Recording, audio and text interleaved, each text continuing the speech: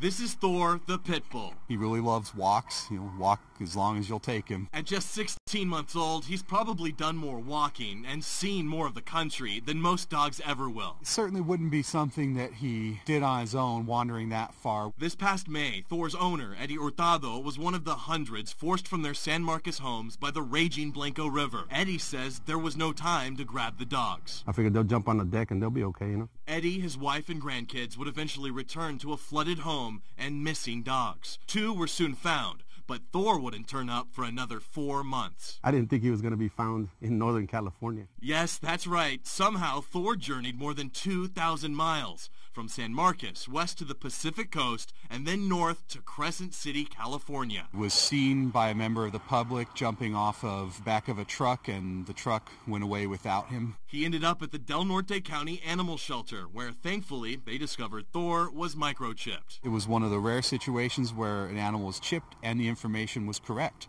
So we were able to get a hold of the owner pretty quickly. But Thor's journey home almost immediately hit a roadblock. His family can't afford the more than $1,500 it would cost to bring the pit bull back to San Marcos. We're having to replace all the furniture, all the appliances, and right now we don't have any extra cash to try to see if we can get him down here. Now comes good news. The animal shelter says a long-haul truck driver has volunteered to drive Thor to Texas. In the meantime, we're taking good care of him and giving them the time to make all those arrangements. Ever since my grandson found out that he was out there, he says that that's what he wants for Christmas. He wants to get his baby back. Robert Price, Fox News at 9.